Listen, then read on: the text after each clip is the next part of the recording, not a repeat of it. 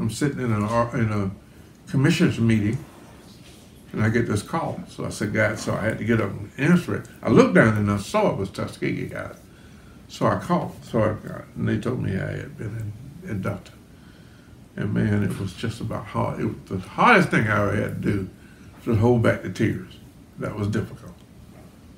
As a matter of fact, I told them, I said, we ended the meeting kind of early because it was very, very exhilarating to me to reach a point where here I am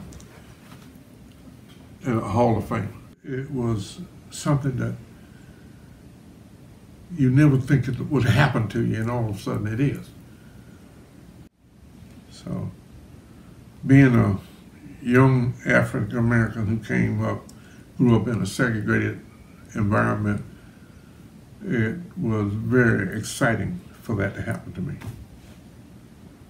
I had a great career in the Air Force, and it made me a better person. And I love the military. I just never thought I'd ever get a chance to do that. You don't know. You just don't know. And it was very exciting, very, very exciting.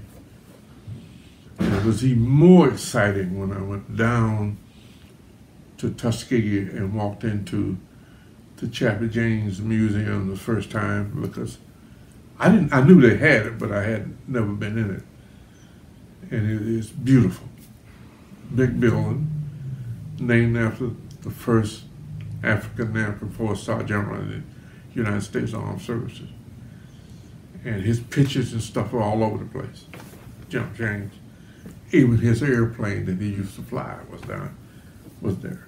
It was really, really something to see.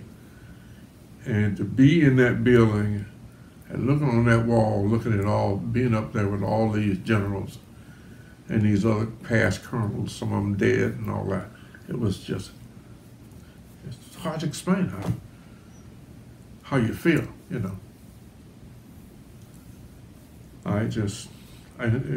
was, I don't know. What do you say when you reach a height where something happened to you and you don't expect it, and it does happen? That's what happened to me.